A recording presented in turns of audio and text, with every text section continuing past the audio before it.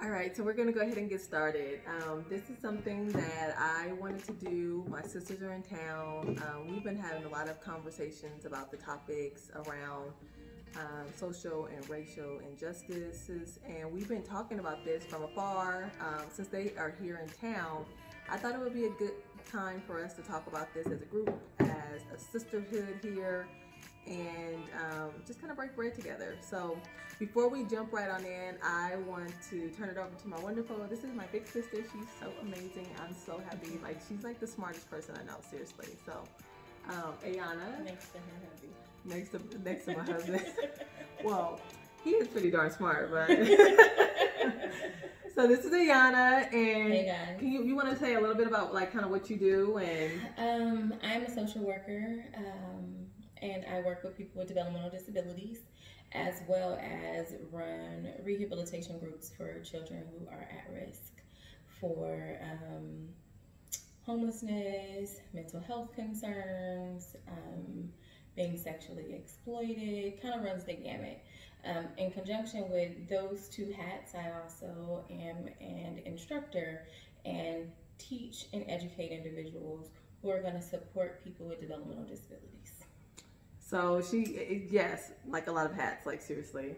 And she didn't even tell you about what she does for community efforts in her community that she lives in, the city that she lives in, that she's been supporting for a long time. Do you want to tell about that? Yes, absolutely. So I am co-founder with a really good friend and fellow social worker, Shakoya Green. We founded an organization called Blessed to Be a Blessing, or B2B Support Services. And through that organization, we support individuals, again, across gamuts, whether it is single fathers, people experiencing homelessness, children with developmental disabilities, single parents, teen or pregnant teens or parenting teens, as well as children who are transitioning out of foster care and into adulthood, so what they call TAGs, or transition age youth. Okay. That is my passion. And so we kind of facilitate some community capacity building, bringing the community together so that we can give back to the community at large. Yeah.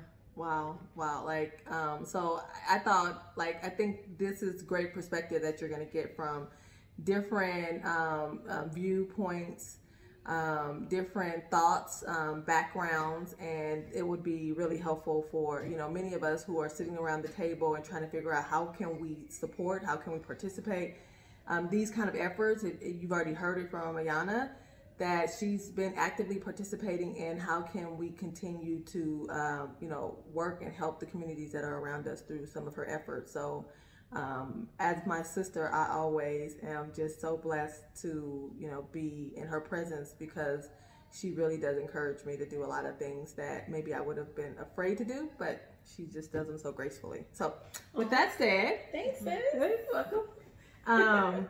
I'm going to turn it over to my other sister right here. She's amazing too. So you want to tell them a little bit about what you do and what's kind of on your mind? Well, I'm the shy one, so I'm not going to be long-winded. I'm going to be really short. Hello, everyone. So my name is Tania, and I work in special education. I work with children on the spectrum of autism, and I provide one-on-one support for behavioral intervention and instructions. Part-time, I work as a rehab aide, also with my sister supporting at-risk youth in a lockdown facility. So we provide group services surrounded by independent living, providing some anger management processing, some array of processing groups. And then on top of that, I support individuals in their homes, adult individuals in their home who also have developmental disabilities. So that's what I do. She's definitely the shy one, but I don't know why, because like she said she was going to be very short, but like even in her shortness you can see the impact that she's also making to individuals, as well as her community, as well as people who need our assistance and our help. I look up to both of them because my primary core function of my job is in sales. And so I oftentimes think like, dang, why didn't I get into social services as our brother, our older brother, he's also in social services. And here I am, I'm in sales, and I get a chance to impact the community that around me in the corporate environment. And that's what I kind of keep reminding myself, like, what can I do to still make an impact and make a difference in the corporate setting? And so I've been able to do that. So my story ain't that long, so you guys have seen me for a long time, but I think this conversation is so important with the people that I have in front of me, because you know, I don't know if I've shared this with you guys, but we're all here. We're born and raised in Compton, and we've seen a lot of things in our lives, and by the grace of God, we have also seen a lot of really beautiful things, and we are just so grateful for the upbringing that our parents provided us in the city, and what people might say the hood, but in that hood we got a lot of values, and God just blessed us so much with the parents that we have. So with that said, I think before we get started, let's just say a prayer, because this is a tough topic. It's heavy on many of our hearts. I hope that it blesses you all, and then we're gonna leave with prayer, and then we'll jump right on in with a few questions that I have, and yeah, we'll get started. So let's go. All right, so dear Heavenly Father, thank you for this time today that you brought us here together, and thank you for allowing us to break bread with one another, that you gave us this moment in time for us to have this conversation, Father. We hope that what we're going to be sharing and talking about, that comes from our heart, that comes from you, Father, that it would bless those that are watching. We hope that, Father, that it would inspire many of us to do differently, or take a step forward, or you know, impact our communities wherever you may be. And Father, we just ask that you allow our lips to move, but everything that comes out of our mouth is inspired by you. And we thank you for everything. In Jesus' name, amen. Amen. All right, ladies. So What you got? So let me first tell you guys, like, this is how funny this is I'm like, hey, you know, when you guys come into town, let's do this. Like, let's go and let's like have a conversation. Let's talk about these topics that we've been talking about for hours. I feel like I'll call them up, and some things that I'm not aware of, they've been like educating me on, or things that are happening in corporate America, in my environment, I'll share, and they'll give me perspective. And so I thought it would be helpful for us all to kind of talk about these things. So the first question I have, and this is an interesting question because this has been on a lot of people's mind and centered around like the narrative as well. So I want you to kind of think, like, what is the narrative that we're trying to represent? So my question is, what is your perspective on Black Lives Matter? Anybody want to take it first?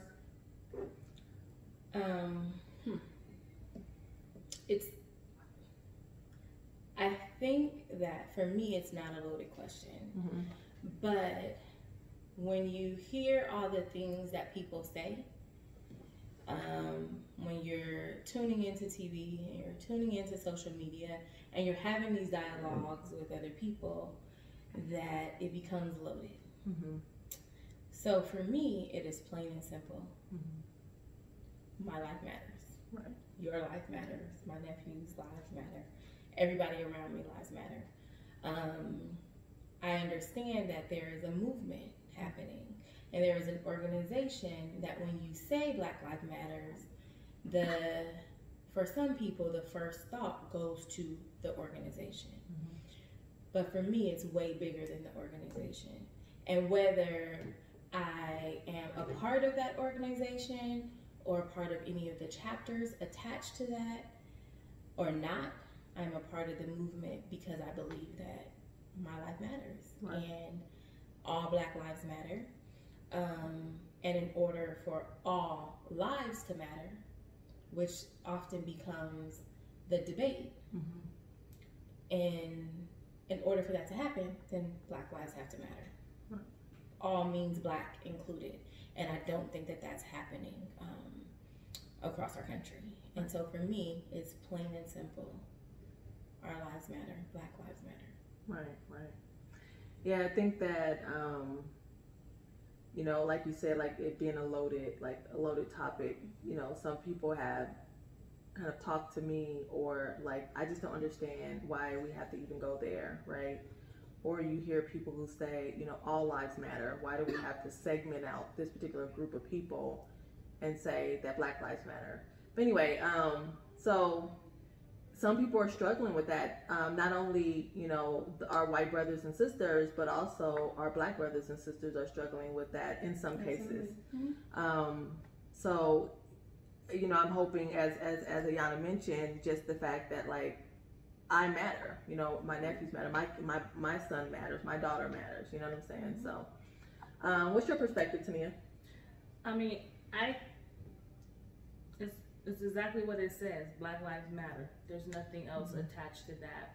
I don't need to, for me, I didn't need to Google search the movement, or Google search who are the founders and their backgrounds. For me, those 3 words was enough for me to say, I'm on board. Yeah. I agree that our lives matter.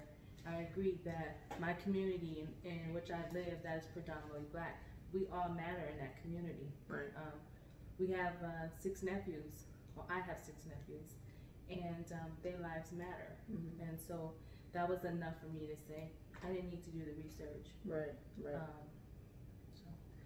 Yeah, this question kind of came up because, you know, I've gotten calls, and, you know, different but similar. We all born and raised in Compton. However, I don't live in Compton anymore, right? And I live in a community where the only Black face that I'm going to see is myself for several days or weeks before I see another face that looks like me. Whether, you know, besides seeing my kids, but, you know, specifically myself, and even other women that look like me. And so my workplace is very similar too, where, you know, I don't have any faces that look like me in the workplace, not only with the people and the customers that I deal with, but also my coworkers. And so when you take that into perspective, and my coworkers are coming to me and asking me questions about, well, you know, I know that you're a woman of faith, and I know that you love the Lord.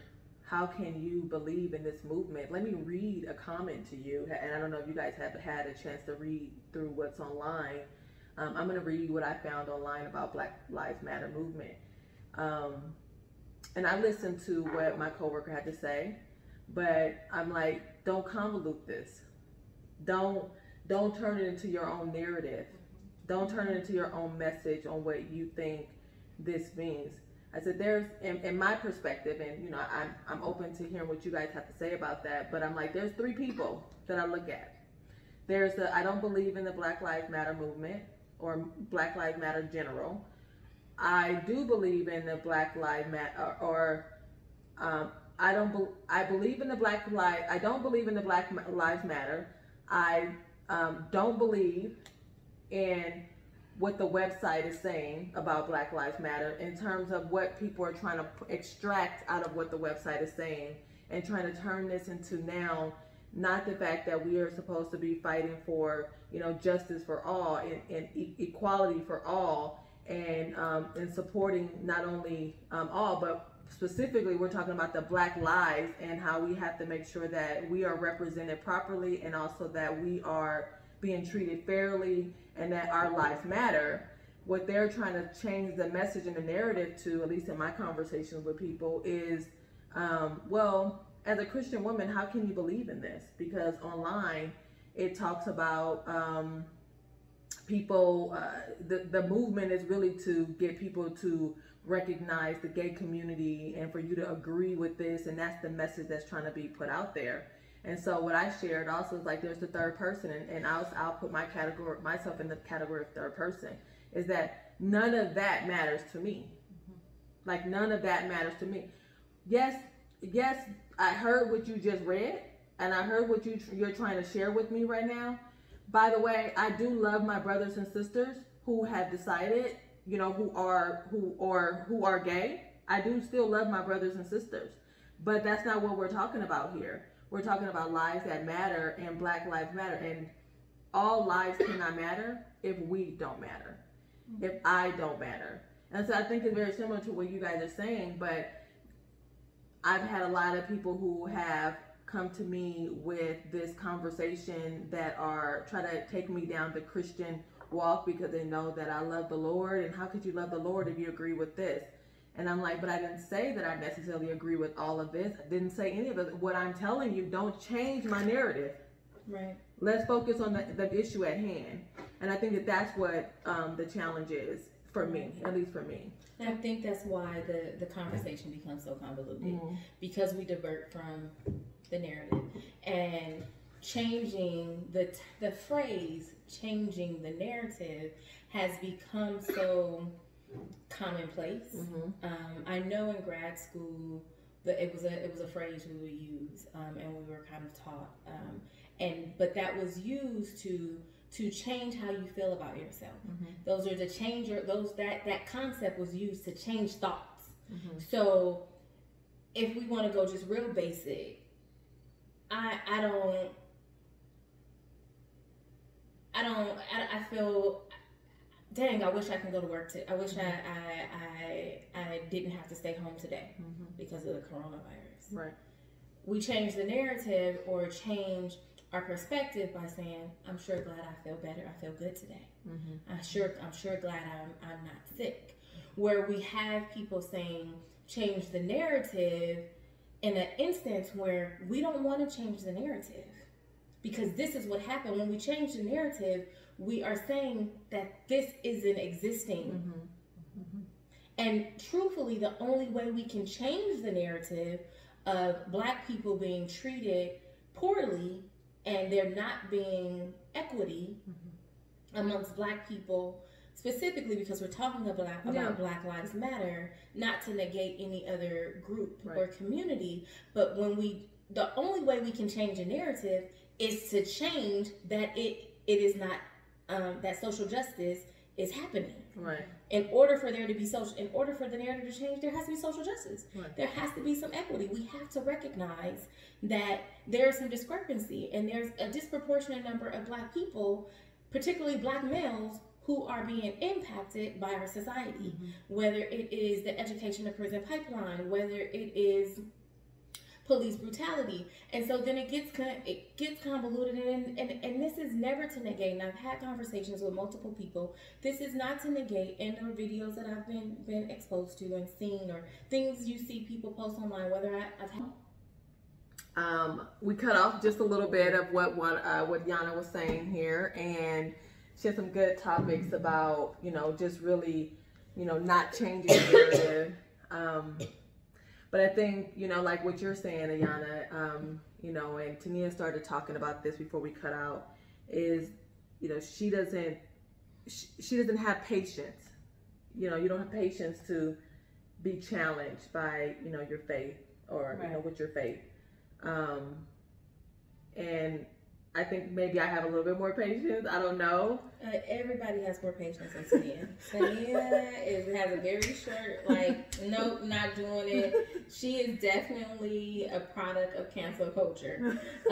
Whether that's good or bad, I don't know. That isn't true, because I'm very patient with the people I service. Oh, absolutely. So you are. Now that you have patience for, and I probably don't have as much for. Yeah, so yes, I agree. I just think that there's some things that aren't even up for discussion, especially when we're talking about something that's obviously so dear to us, right? Dear to the Black community.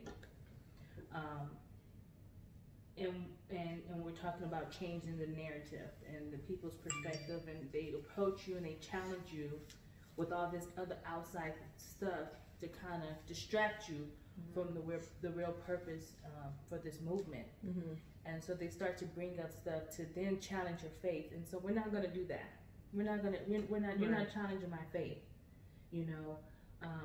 because at the end of the day, like I said before, this is a humane thing. This has nothing to do with a person's sexuality. It has nothing to do with a person's,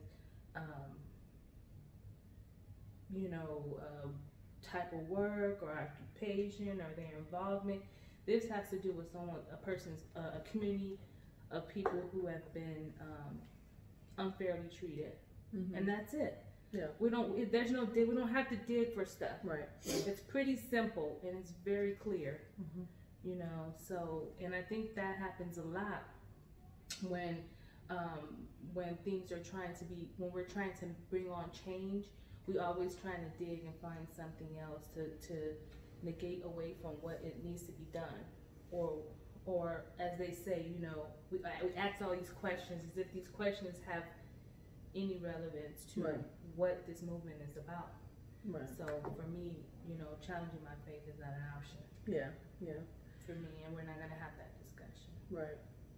And it's hard because you know, oftentimes I have conversations with people, coworkers, friends, about, you know, they'll come to me and talk to me about different things, or a lot of them are faith-based conversations, and so when now you're coming to me now, talking to me, and knowing that what you believe or what you believe is right, I don't agree with, and so now I'm being faced with, you know, you trying to steer me in another way because you done found pieces of information that you want to bounce up against my faith. And so I don't want to say that I've struggled with that, because I believe that my faith is so rooted that it's not a struggle. It's just conversations that have stretched me a bunch, and you know, so it's been good and bad. I always keep saying, I don't know if you guys heard this from me, but God saw us fit in this generation to handle this Goliath. Like, whoa. Right. Like, we're the David, right? Right. Like, whoa. Like, he didn't decide 10 years ago. He didn't decide, 20 years. He you know what I'm saying? He decided at this point in time that the people of this world today are the people who can move us forward. And that's what actually gives me hope when I think about it that way versus thinking about it in another way. Right. So, with that said,